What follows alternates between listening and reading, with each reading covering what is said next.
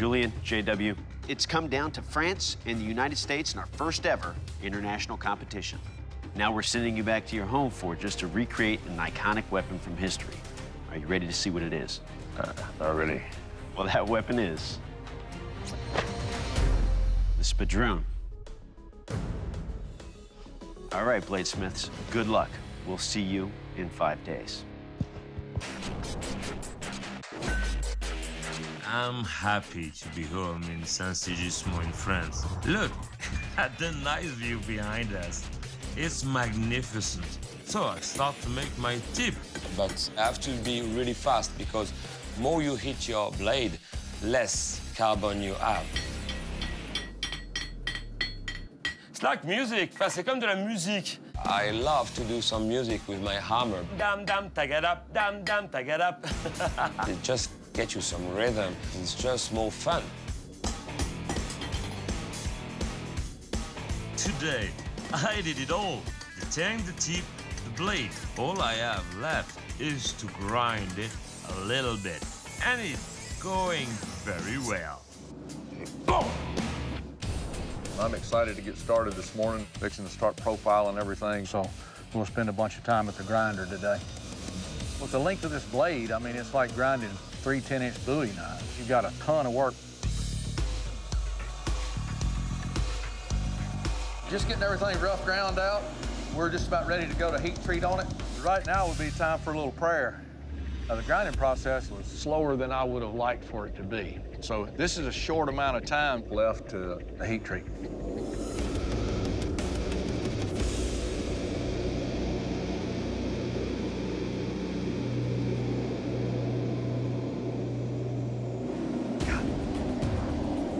I notice this curve from the top down, and it just heart sinks. I've got to do something to correct this. I know I can't fix it cold, so we got to go back in the heat treat again. I take it out of the oil, and I got the same thing. And I'm thinking I'm gonna have to regroup and start over. So today, I'm gonna work to be ready for the quench. The quench is important because if the quench is not good, my blade is gonna be like butter, and she's gonna bend at the first shot.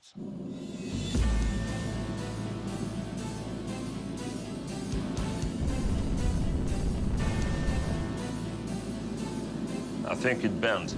I know that there's a weak point on my blade to make the curve, so I have to do the second one.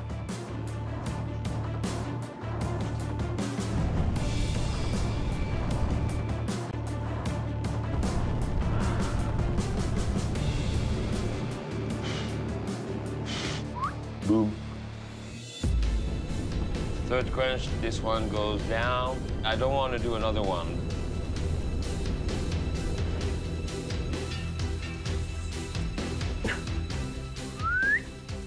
I have to make another blade. I have to restart everything. I don't want to do another blade, but I've got my country behind me, so I have to show them that I respect them and give the best. Yeah. Thought about a lot what happened yesterday. I've got plenty to work with, but I still got a slight curve in the spine, so what I'm gonna have to do is grind that away. Going good. As I'm grinding, I can tell that this thing's gonna be okay. What a huge relief that is. And now that this blade issue is fixed, I can focus on fit and finish. What's challenging about it is hitting the sizing right on it.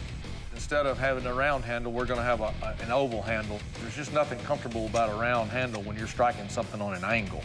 Done deal. I've got real high expectations of it. I really do. I think it's gonna do well. Bladesmiths, to find out how lethal your weapons are, I will deliver some slashes and thrusts on these pig carcasses. Julian, you're up first. You ready? I think so.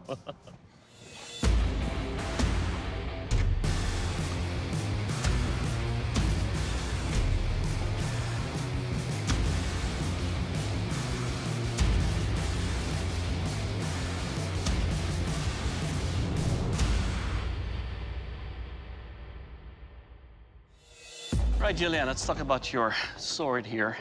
It's a bit on the heavier side. Your edge easily lacerates into the big carcass. On a thrust, it penetrates deep. Your weapon definitely is sharp.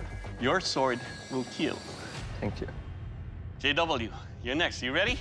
I think so.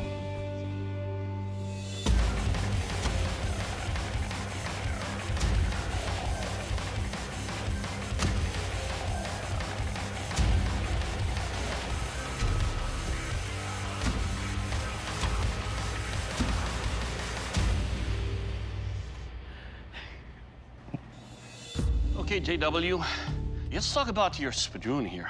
The fact that you put a fuller all the way through up here lightened your sword a lot.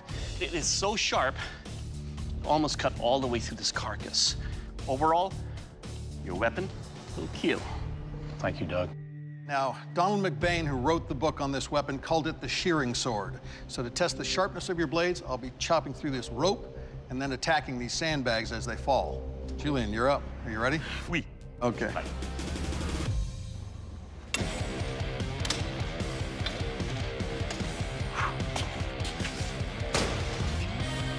I'll get him.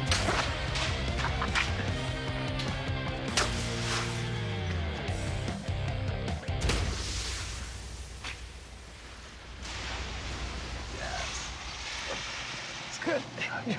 It's freaking good. Well, Julian, that's sharp. It passed right through the ropes. It passed right through the bags.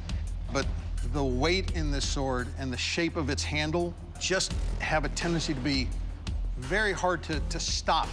A little thinner handle, possibly, a little more indexed, Yeah. would have helped, but it's definitely a sharp sword. Thank you very much. Sir, you are next. Are you ready? Yes, sir.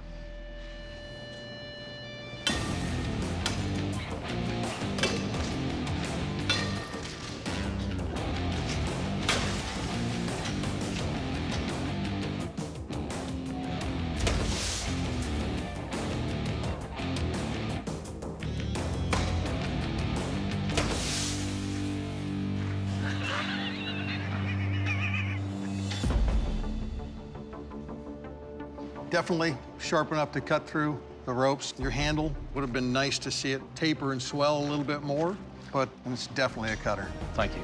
Yeah, nicely done.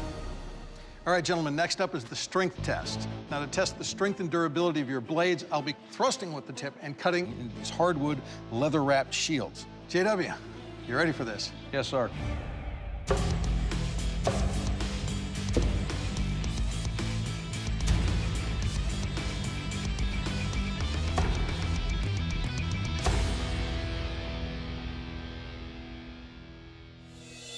Well, everything on the blade looks good. Guard's still tight, handle hasn't moved.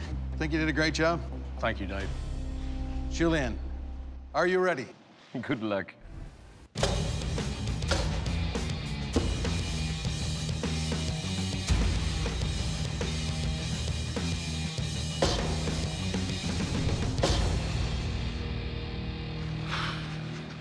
So, Julian, you got a very stout edge profile. Blade's still straight. Well done.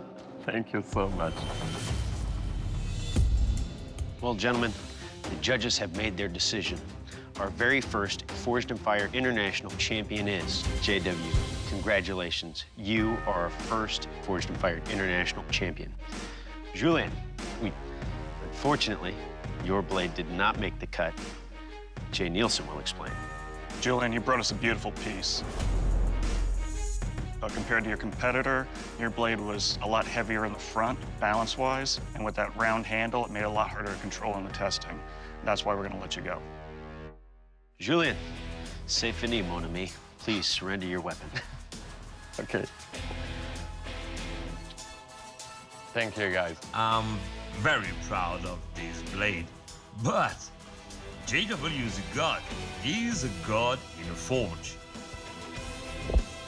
And this guy is my friend. JW, the American and our very first Forged and Fired International champion.